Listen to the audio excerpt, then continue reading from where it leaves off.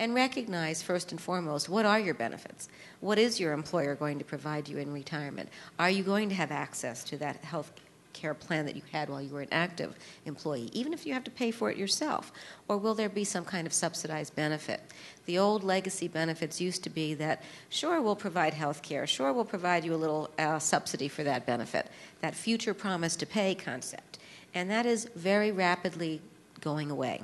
Certainly in the corporate world, even more rapidly than in the educational world, but it's still declining quite a bit. Mostly because with those future promises to pay, there were never any funds set aside. No reserves were set aside.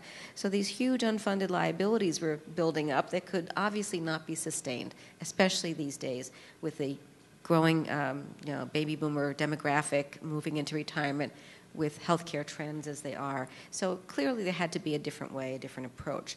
And certainly we also know that our entitlement programs are under extreme financial pressure. No one's immune to that fact. And in fact, some surveys say, or some studies say, that today Medicare Part A probably needs to do an immediate increase in payroll taxes or an immediate decrease in benefits being paid to retirees just to keep them on a somewhat financial stable footing. And obviously there's many different choices that are going to be ahead of us, perhaps changing the eligibility age for Medicare, perhaps reducing benefits or increasing cost shares. So we know that individuals will take on more of that burden as we move into retirement with regard to our health care. I was talking earlier with some of my colleagues, and I thought, I'm going to interview every single one of my nieces and nephews and decide which one is most capable of taking care of me in retirement.